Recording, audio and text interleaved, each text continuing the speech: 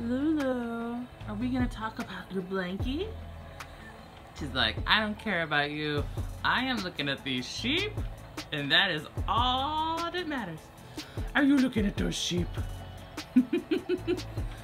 Oh yeah, we're looking at those sheep. Okay, get ready for my review of this amazing, amazing, amazing blankie.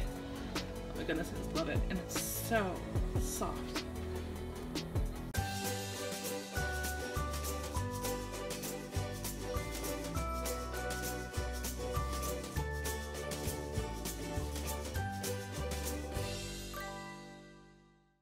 Welcome to Modern Homemakers. I'm Joann, and this is Tallulah. Oh yes.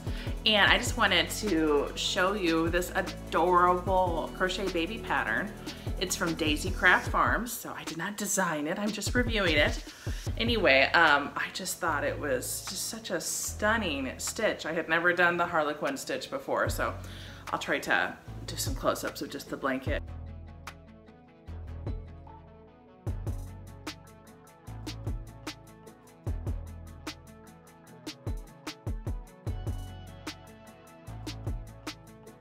I made a few tweaks. So first of all, one of the things I love about their patterns, I have made, this is my third different pattern I have made of theirs, because they just make these fresh, modern, stunning crochet patterns that you're like, wow, I wish I designed that. I don't know, I have a lot of babies, so I'm always looking for a new pattern. Two of them I made for my own babies, and then one of them I made for a cousin's child. So I don't know what that is. That like a second cousin? I don't know what that is.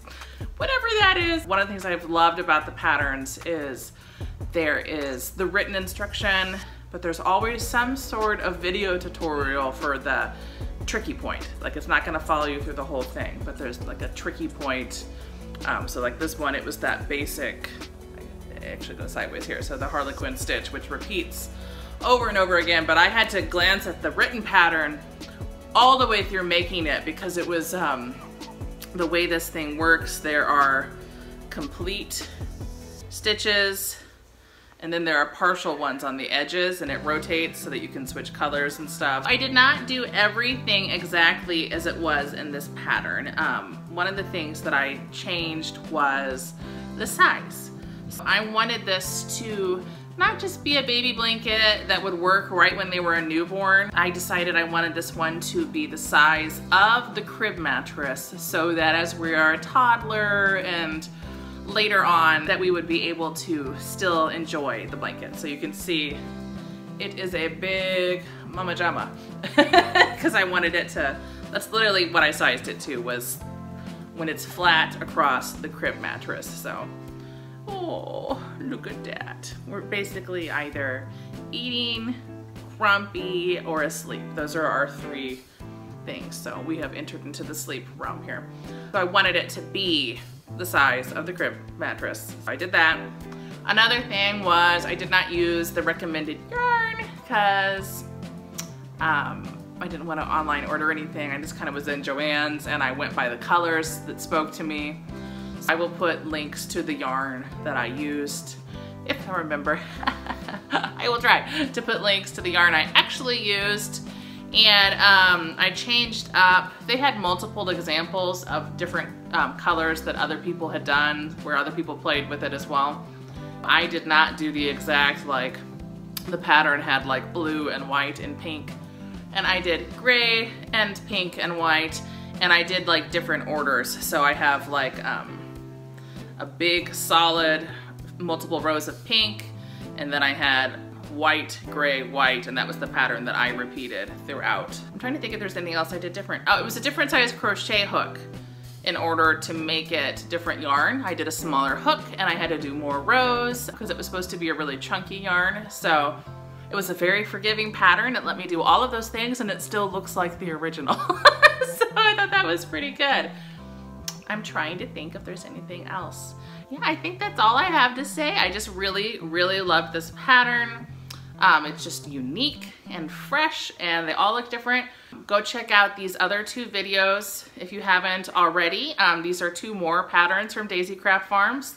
that I reviewed because I love them. I can't say anything else more positive. I don't think I have any negatives about this pattern because it was just so fun, and I got to have something special for this baby, for Miss Tallulah, so that her blanket is different than her siblings. Yeah, I've been making baby blankets. My oldest just turned 17 years. Does that age me? Yeah, it's been a long run. My first one, I didn't know that I was having a girl, so it's a like gender neutral, like reds. It was not a pastels. We had like primary colors because we did the nursery. It was a Jim Henson. It wasn't just Sesame Street.